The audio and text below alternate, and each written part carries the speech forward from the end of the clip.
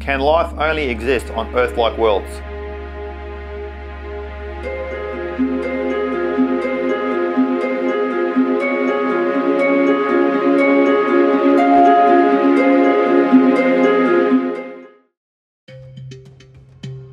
The discovery of the first confirmed exoplanet, or planet outside our solar system, in 1995 got researchers to seriously believe that we may just find life out there. Why not? Now that isn't a scientific response, but life is incredibly improbable.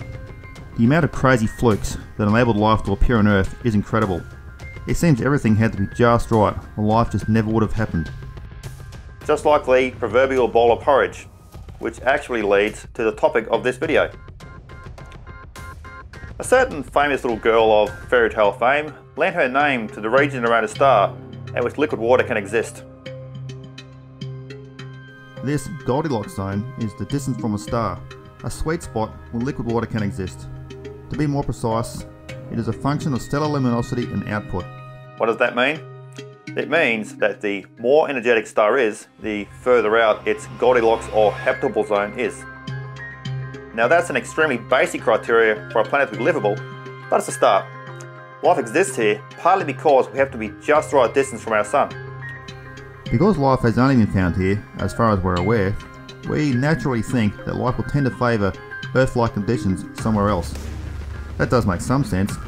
However, does all life in the universe necessarily exist on a rocky, watery world that essentially is just another Earth? It may not have to be the case.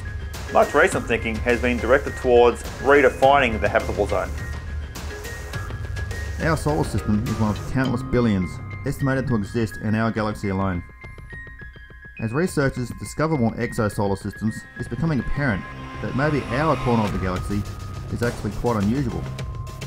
For astrobiology to start kicking goals, it's important to think outside the square. For that reason, we take a look at the habitable zone as we know it and stretch its limits. Beginning with the local. In our solar system, we see a bunch of objects: moons, asteroids, planets, and more. Many of these planets are suspected to possess water, lots of it. In fact, it's believed by many researchers that the amount of water in the solar system not situated on Earth is quite large. You wouldn't think it, but Earth is actually really dry compared to many other worlds in our solar system. As a matter of fact, it's a little bit of a mystery as to why Earth's water content is so low. For example, one of Jupiter's moons, Europa, is smaller than Earth's moon, but may hide 2 to 3 times more water than Earth. Europa is one of a small group of worlds in the solar system that may have conditions and environments suitable for the presence of life. Not just habitability, as was possibly the case with our own moon, but biogenesis. What is this? It comes from the words bios meaning life and genesis meaning creation. It literally means creation of life. The reason these worlds give astrobiologists hope is that, quite naturally, alien solar systems probably come in all shapes and sizes. Moons like Europa, Enceladus, or even now quite dead worlds such as Venus and Mars throw us glimmers of hope that Earth-based life is not alone in the universe. These worlds, and others we discover, often possess sets of conditions assumed to be completely hostile to life as we know it. However, even life, as we know it, has shown us that it can really go off script sometimes. Extremophiles such as tardigrades are organisms able to withstand conditions fatal to most other life.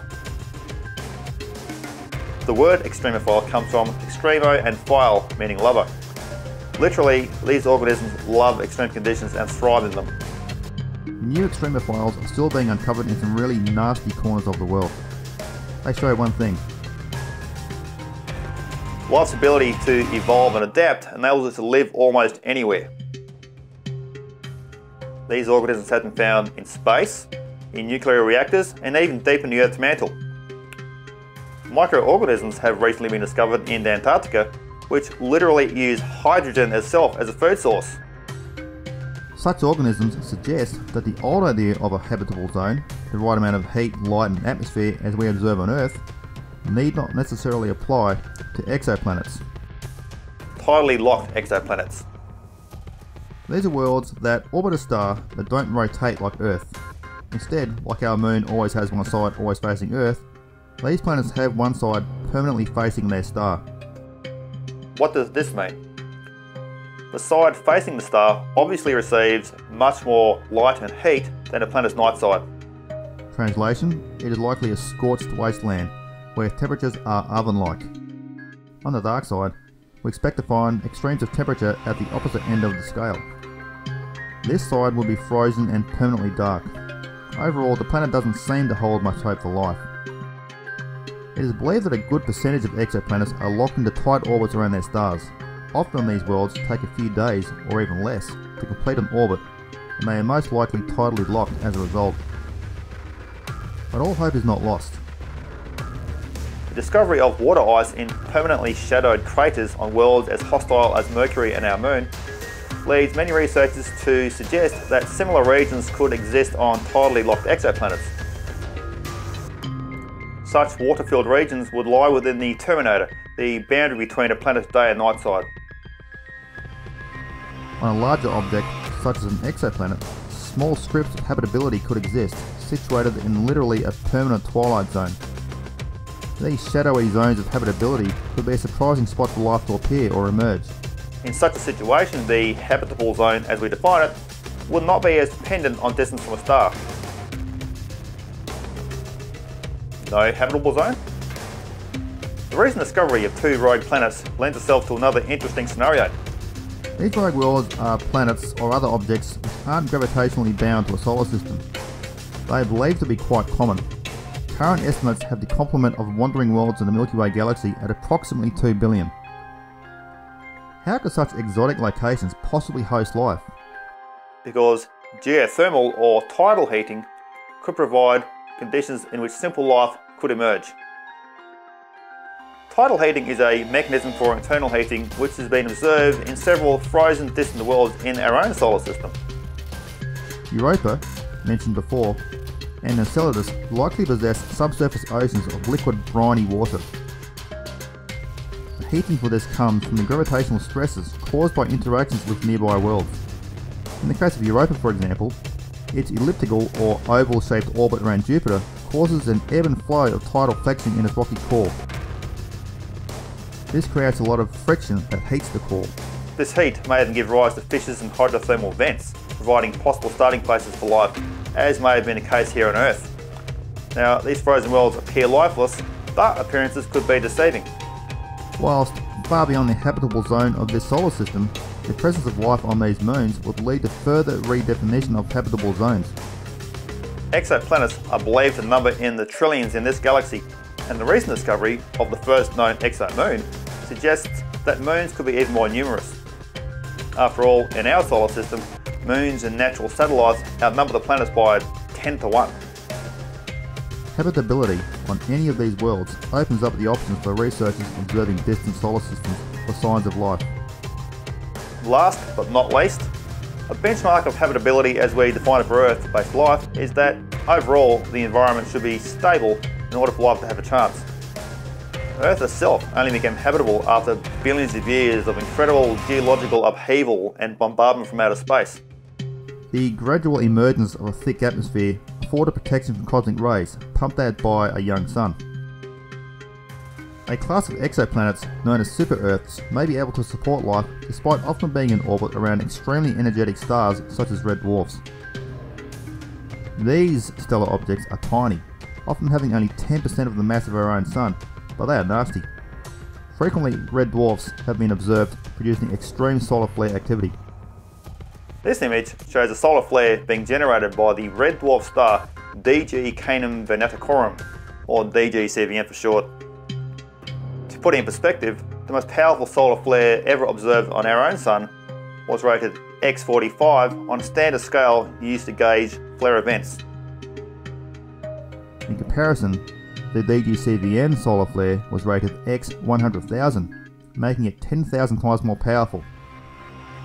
At its peak, the DGCVN flare event reached temperatures 12 times hotter than the core of our Sun.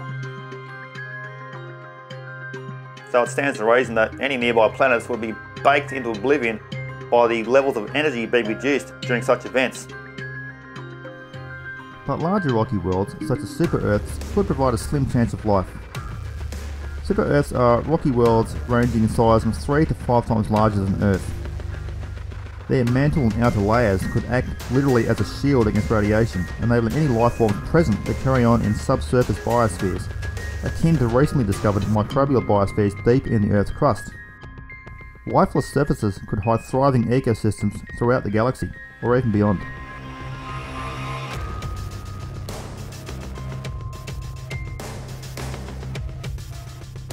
Even neutron stars could harbour life-bearing worlds if conditions are just right. These stellar objects don't seem like an ideal location for anything to exist, but again, a suitably large and dense world could provide safe harbour against lethal X-rays and other extreme radiation. Small worlds could be destroyed if they stray too close, but if a super-Earth lay at a safe distance, who knows? A final thought. In this overview, it's been shown that life can theoretically exist outside the traditional rules we set for life here. However, I've only looked at planet-based life. Who knows what else is out there? And that's a whole new way of thinking. Thanks for watching Astrobiological, bringing you the universe of plain human. I'll see you next time.